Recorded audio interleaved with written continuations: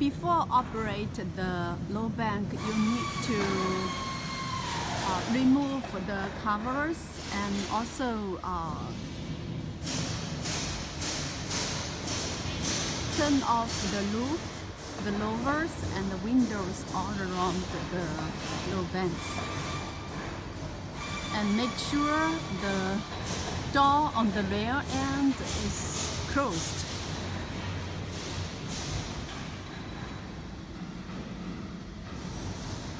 This cover also need to be removed, and then use a three-phase power source or use generator is also okay to connect to the low bank, and then test if it is okay.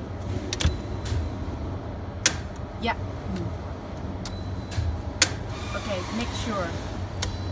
After that, you can turn on the lights here. Turn on the control panel switch and make sure the emergency stop can be used.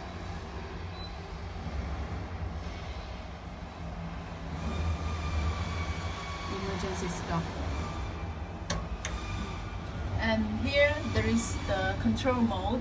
Now we use the touch screen and can use remote control by laptop and the knobs menu.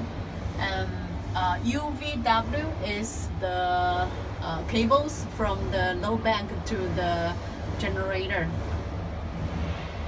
This is the touch screen, and this is the fans failure, overheating, overload, over voltage, low airflow, maintenance, door open, control power failure, and fault reset. This is the power source for the sockets for the laptop, and also for the power of the tester. If we want to use the manual type, then need to switch to the knob switch, and then this one cannot be used. Yeah, and we can use the knobs here. Turn on the fan.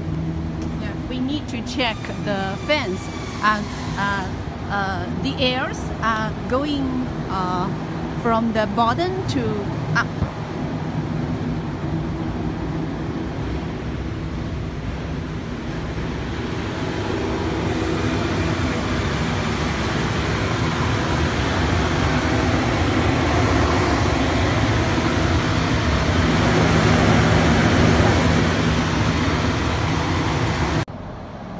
Open that maintenance door.